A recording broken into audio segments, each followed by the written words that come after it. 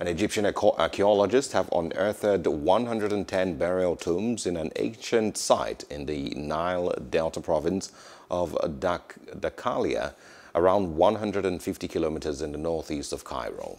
Tourism and Antiquities Ministry said the archaeologists found human remains for adults and children, funerary equipment and pottery objects in these tombs.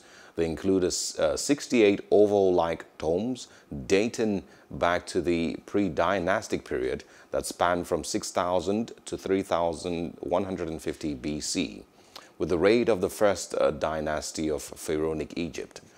There were also 37 rectangular-like tombs from an ancient era known as the Second Intermediate Period, when the Semitic people of Hyksos ruled ancient Egypt.